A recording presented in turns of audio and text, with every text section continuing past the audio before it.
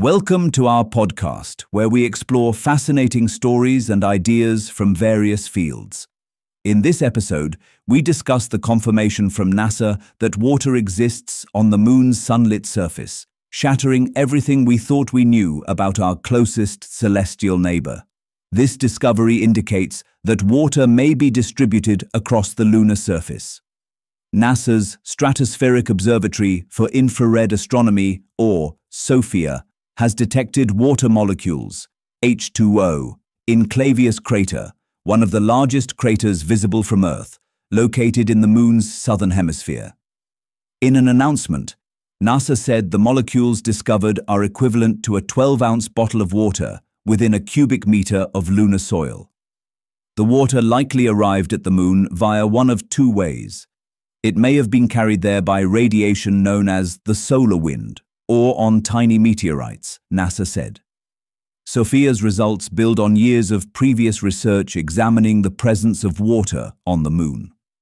Previous research has found indications of water by scanning the surface, but these were unable to distinguish between water, H2O, and hydroxyl, a molecule made up of one hydrogen atom and one oxygen atom.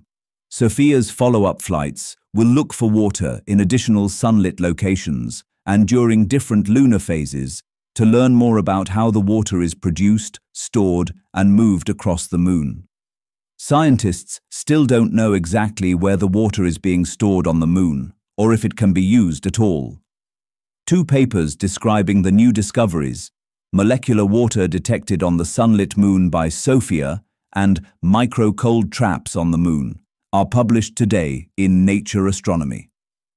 Using data from the Stratospheric Observatory for Infrared Astronomy Airborne Telescope, researchers scanned the lunar surface at a more precise wavelength than had been used before, 6 microns instead of 3.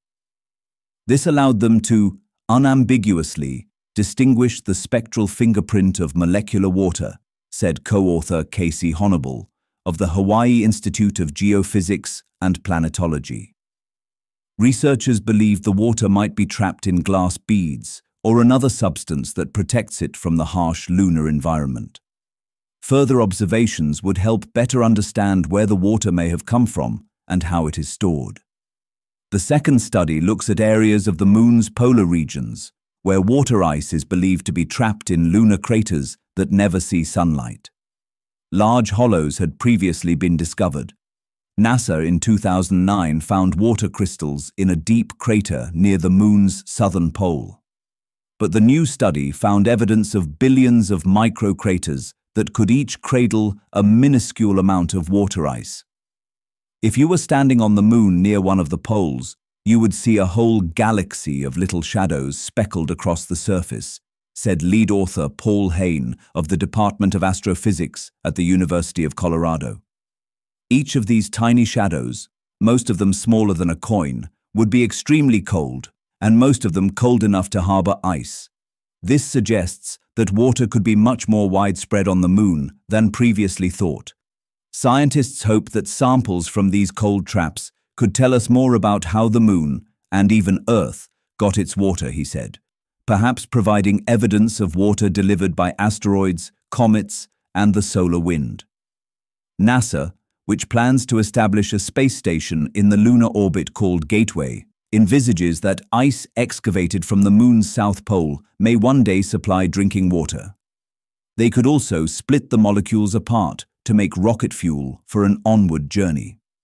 Thanks for tuning into this incredible story.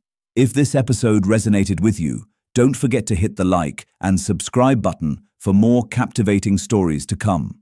Stay tuned.